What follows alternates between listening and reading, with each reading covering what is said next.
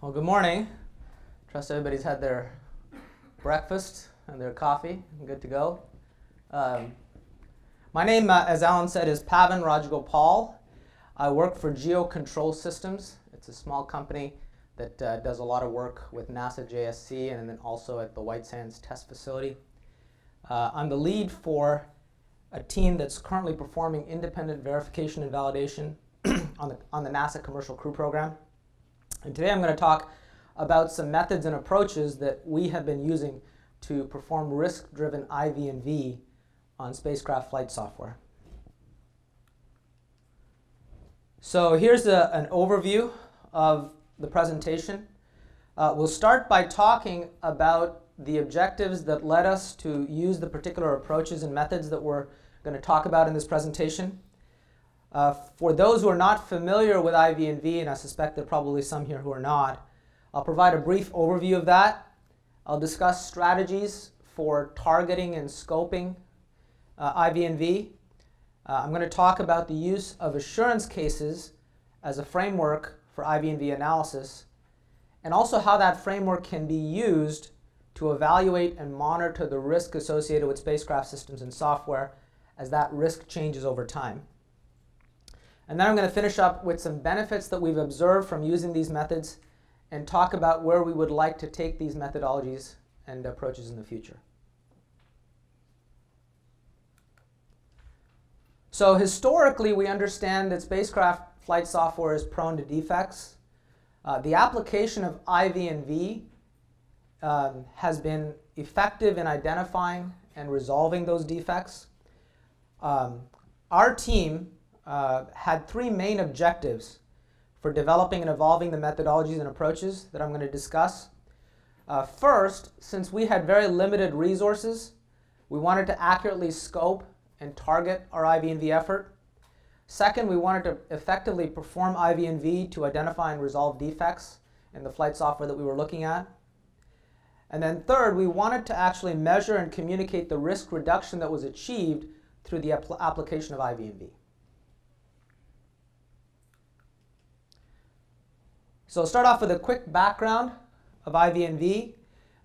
Independent verification and validation is a systems engineering discipline. Its objective is to ensure that systems and software are correct and complete. There's a lot of other ilities that we look at as well, but that's kind of a high-level view. The IV&V team is technically, organizationally, and financially independent of the development team. That's the independence part. The development team typically is focused on what is required to make the system and space and the software succeed. IV&V in general tends to focus on what can cause the system to fail. That's the difference in perspective. Now, IV&V is most effective when it's applied through the entire system and software development lifecycle, but it can be of benefit at any point in the system and software development. In terms of information sources, IV&V uses developer-supplied artifacts, but it also leverages the domain knowledge of IV&V analysts who tend to be subject matter experts in spacecraft systems and software. So I mentioned IV&V activity includes analyzing developer-supplied technical artifacts. IV&V also assesses the adequacy of verification activities and environments. And we also perform independent testing, not to duplicate or replicate the developer's effort, but primarily to validate concerns that are raised through IV&V analysis. So I mentioned we understand from history that flight software is prone to defects. The software development lifecycle is intended to flush out those defects as early as possible so that they don't leak through into later phases of software development, particularly the operational phase. The defects discovered late in the development cycle require more effort and cost to fix. So financially speaking, there's definitely a benefit in identifying and fixing those defects as early as possible. Now, given the vast scope and breadth of potential activities for IV&V, it's really necessary to prioritize those activities to ensure maximum return on investment. The ratio of the development workforce, the IV&V workforce, can sometimes be as much as 50 to 1. And so there's a lot of material to cover. So a number of schemes or approaches have been developed to achieve this prioritization. There's two that we're aware of. The first is something called criticality analysis and risk assessment. It was pioneered by L3 Communications in the early 1990s. Another approach called portfolio-based risk assessment, or PBRA, was developed, and I believe it's still being used by the NASA IV&V facility. Now, these traditional scoping strategies are very helpful, but they're often not precise indicators of where exactly to look for defects in flight software or systems and software. Now, our team has found critical events to be a very effective basis for targeting the IV&V activity. The approach is based on a flow of mission events, and it's particularly suitable for spacecraft systems and software. Typically, spacecraft systems and flight software development begins with mission timelines and concept of operations, and critical events can be readily identified from this initial information. Now, using critical events allows IV&V to start at the earliest phases of software development. And that IV&V analysis can be progressively evolved and elaborated as the program proceeds through the software development lifecycle and as more artifacts become available and as those artifacts mature. Those new and more mature, hopefully more mature artifacts can be used to resolve risks that are identified during the early phases of IV&V activity. Using critical events also enables narrowing of analysis targets and prioritization and focus of IV&V scope. It also tends to drive analysis that cuts across multiple subsystems, since in these kinds of systems, hardware and software have to work together in an integrated fashion to successfully perform those critical events.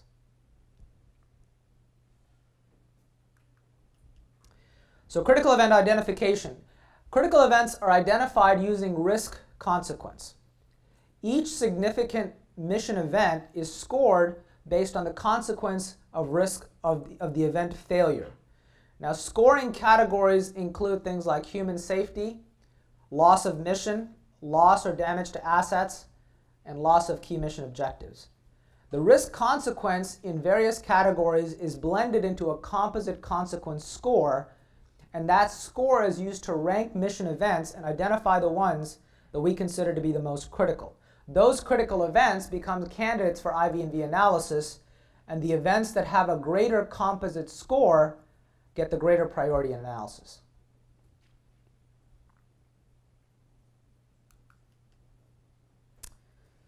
So analysis of each critical event uses a fairly well-known concept of assurance cases. An assurance case is a structured argument based on safety cases.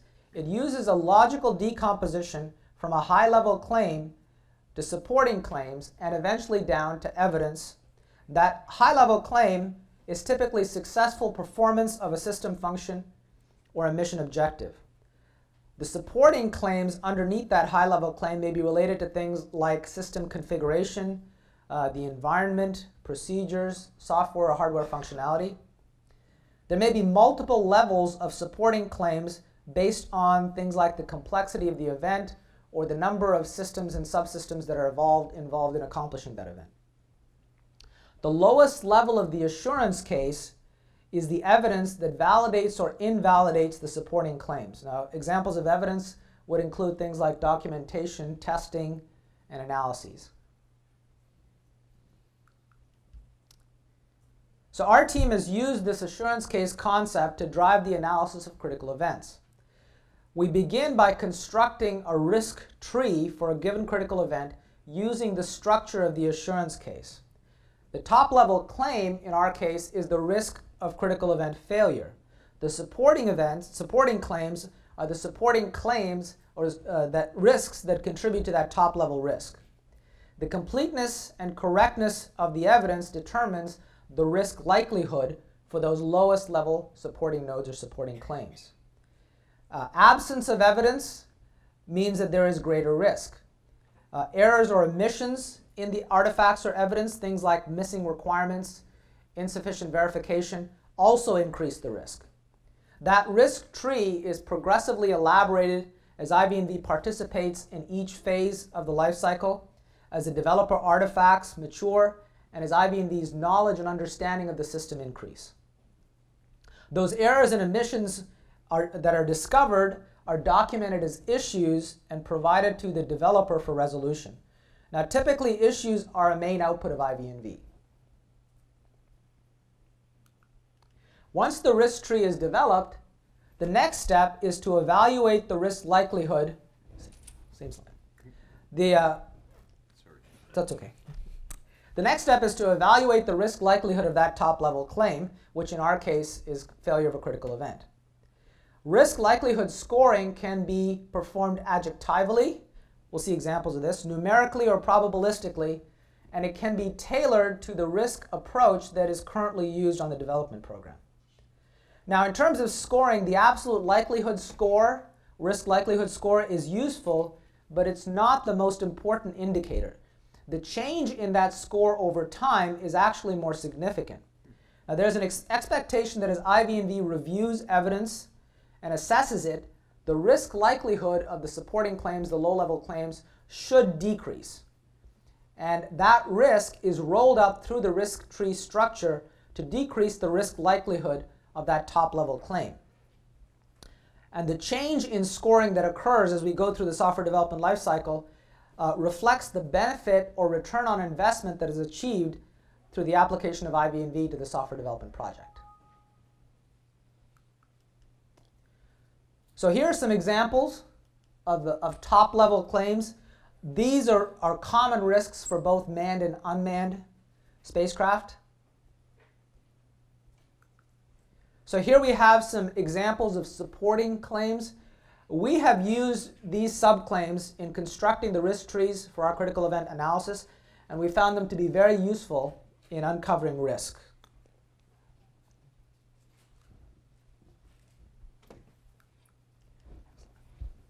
So here are some examples of evidence that's used to evaluate and hopefully to reduce the risk likelihood of the supporting claims and hence the top-level claim.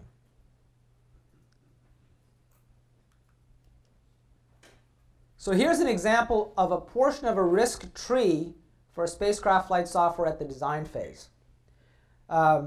It's a fairly simple example.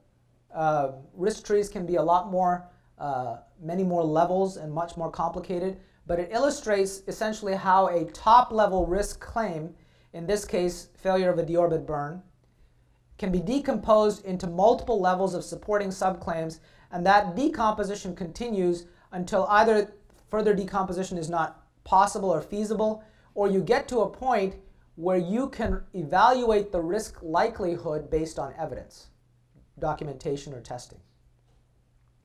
Now, of course, before you can develop this kind of a detailed risk tree and do this decomposition, you need to have a fairly good understanding of the architecture and functionality of the system. That understanding will take time, but once that understanding is achieved, this risk tree provides a useful way of documenting it. So this chart here depicts an alternate format for constructing the risk tree that uses an Excel spreadsheet. This particular format depicts an adjectival scoring approach. Now, we found that using this kind of format makes it easy to roll up the score from evidence to supporting claims to top-level claims.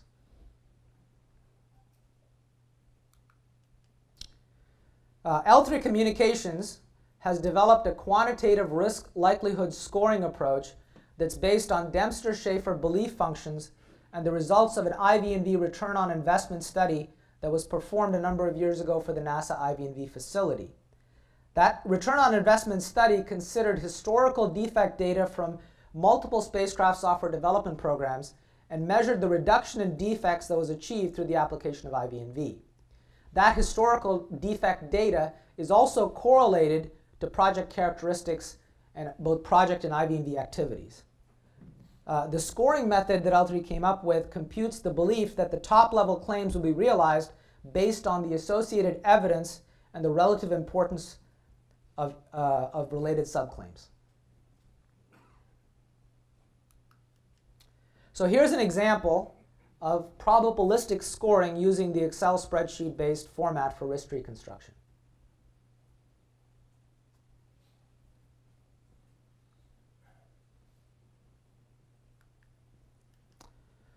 So analysis and scoring. So risk likelihood scoring for a critical event analysis is performed from the bottom up once you've constructed the risk tree.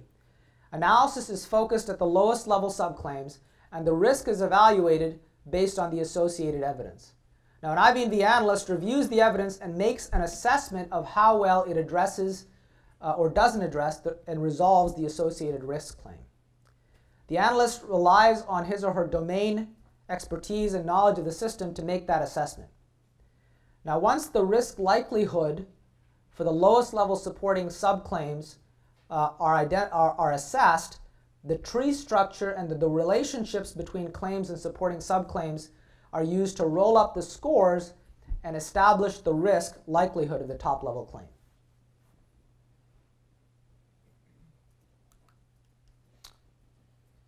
So our team has observed a number of benefits from the approaches and methodologies that we've discussed. Using critical events, I mentioned already, drives a cross-cutting IB&V analysis across multiple subsystems that have to work together to accomplish a critical event. The risk tree methodology provides very useful insight. As we decompose a risk from the top level claim to the lowest level subclaims, it identifies the evidence that's required to validate the supporting claims and reduce risk likelihood. So IB&V has an idea of what exactly they're looking for in terms of evidence. Now, sometimes that evidence is not yet available, especially if we're in the early phases of the software development lifecycle. However, whatever analysis is done during the early phases allows IB&V to know exactly what to look for in the later phases. And if it's not there, then that impacts risk. The event analysis itself also points out errors and omissions that have to be resolved, and we submit those as issues to the developer. Now, although the approach still relies on the subjective judgment of the analyst to evaluate the evidence at the lowest level, it does provide a more objective and defensible basis for characterizing the risk likelihood of those top-level claims, which in our case are critical event failures.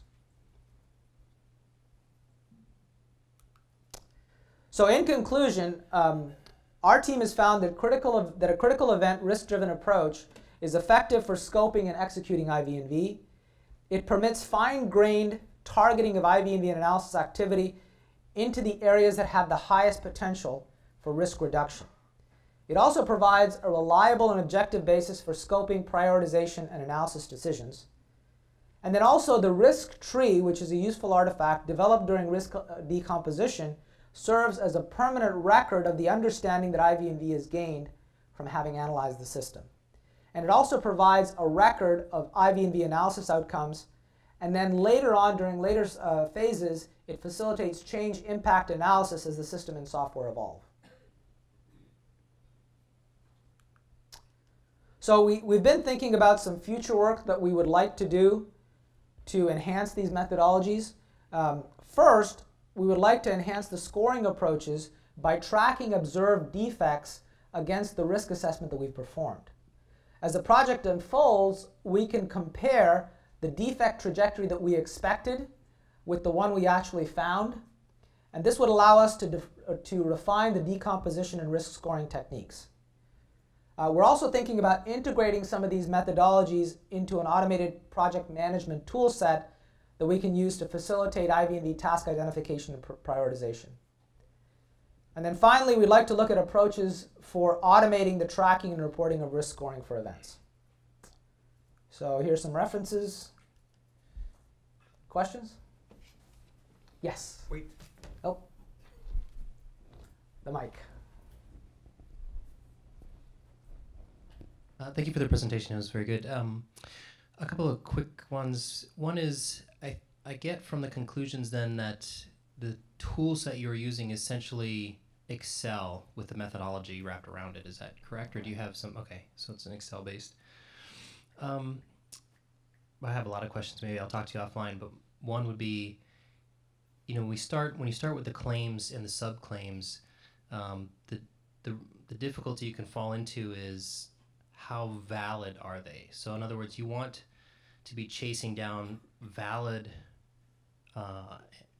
risks to a vehicle so that you are driving the design for things that are the most realistic. Yes. Right? Because oftentimes we can get wrapped around the axle and we can even optimize a design for instance, for a risk or a potential failure that really isn't valid. And so you end up with it non-optimized for all the more realistic conditions that you have to handle for a critical event. So do you have any methodology for validating claims once you postulate them?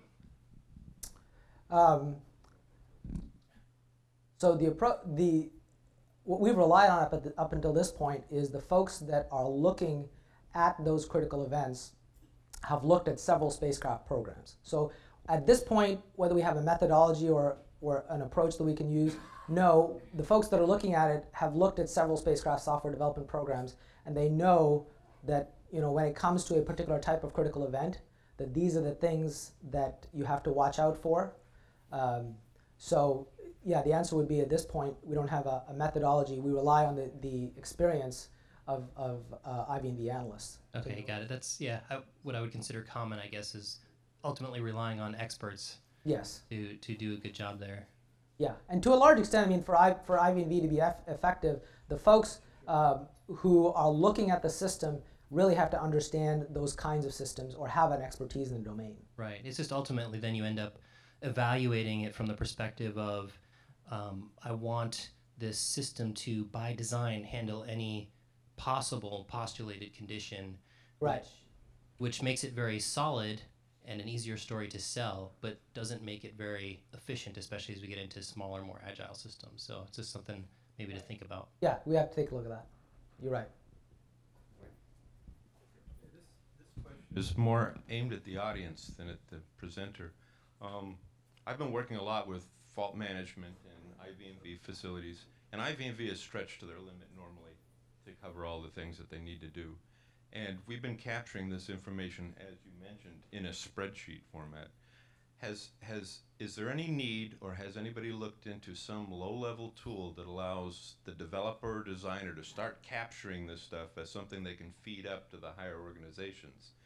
It's pretty much ad hoc now, and I'm just thinking, shouldn't we develop something at some low level that we can feed up and meet their paradigm and things like that? And I just haven't seen it.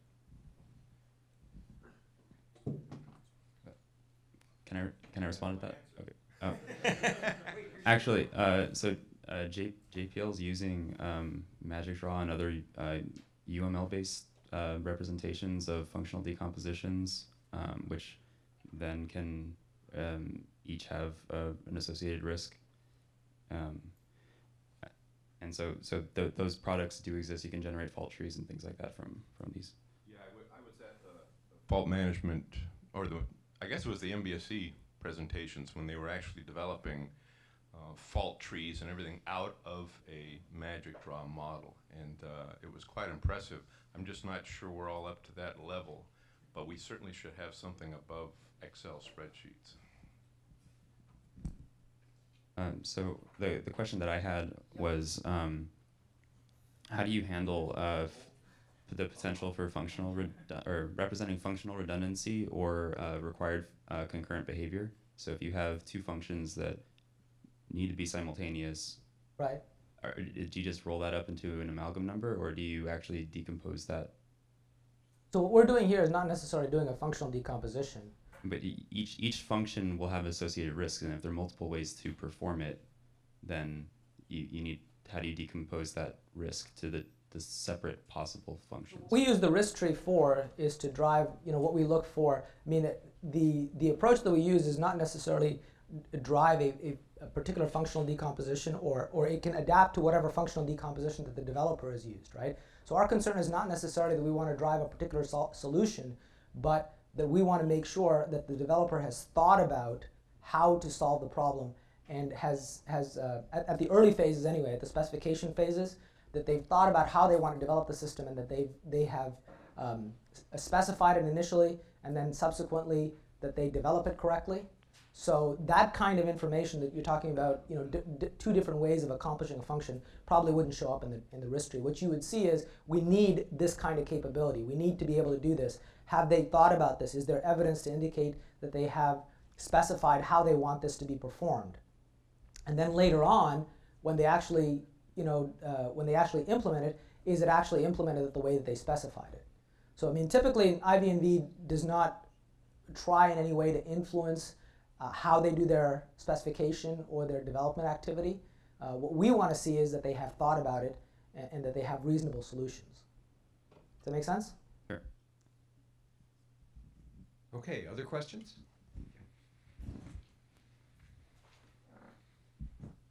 Okay, so I've been through IVNV twice with instrument software. Okay. And it was a fine experience. But what I see working on proposals and just talking to people, for a lot of the projects, for a lot of the smaller projects especially, people are relieved if they get excused from INV because they say that it's too expensive. Okay. And with CubeSats and those things coming up, I'm wondering how you would market yourself or what you see as the role of IVNV in missions that are very cost constrained. Okay, so I think I can give you a good answer to that. I mean, the situation that we are is that we don't work directly for the IVNV facility. The developer on this program hired us initially because they're required to provide IVNV, but they have specified a budget. And so one of the other drivers for this approach that I didn't kind of mention is that we knew that we had a certain amount of budget and we wanted to be able to achieve maximum amount of risk reduction. So in terms of marketing, this is a great marketing tool because we can show that what we have, and they really love this approach, and that's really why they hired us, is because we could show them that with whatever amount of funds they can make available to us, we're going to give them the best bang for the buck in terms of focusing on the things that have the highest payback in terms of preventing loss of life, loss of mission. Okay, thank you. Very good. Other questions?